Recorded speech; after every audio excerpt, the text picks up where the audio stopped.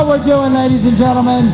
If you haven't been here in the last 11 weeks, but first, let me announce the order for the next round. It's Amanda, followed by Vocab, followed by Anthony. That's the order for the next round. Amanda, Vocab, Anthony. All right. 12 weeks ago, we figured out that Leaky, Rebecca number 4, had never improvised a poem before in his life. So, we started this thing called Project Mayhem, in which every week Leaky gets up here, improvises a poem, and the whole thing was he was supposed to get better. Unfortunately, for the first 6 weeks, he didn't. He got worse every week. Week number 7, he miraculously got better. Week number 8, Vindel challenged him and kicked his ass. Week number 9, Chris the Haiku Bike Guy challenged him and Leaky kicked his ass.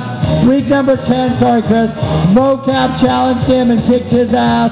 Last week, George the biker guy did a duet with him and it was pretty bad.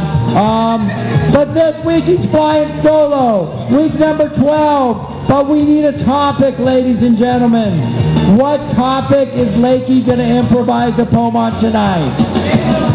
Any suggestions? I don't want to hear the word anal.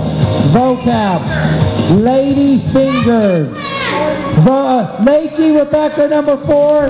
Your topic is lady fingers. Give it up for Rebecca number 4. Project Mayhem Week 12.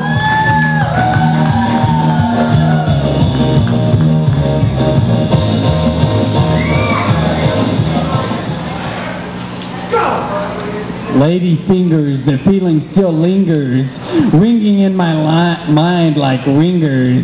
It brings forth dingers. And I don't know what to do with them because the lights are getting sort of dim and there's a woman in my room that I must groom, not bang, just groom. But soon I begin to zoom. And I take out my plume and I take off my hat and she looks really fat, but hey, I'm sort of drunk.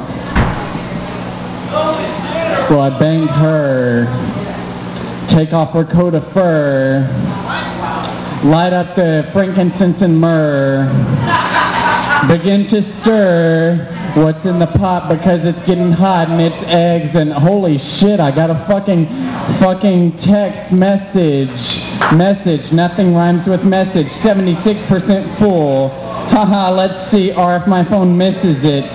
That's what she said, and I was like, oh shit, I don't know what that means. And we started up some scenes, and some lady fingers began to scratch my back, and I had a heart attack, and I began to go, smack, smack, smack. Slapped her face black. And then I was like, hey, that got it pretty damn good. I'll bang her and go to bed after I get some head.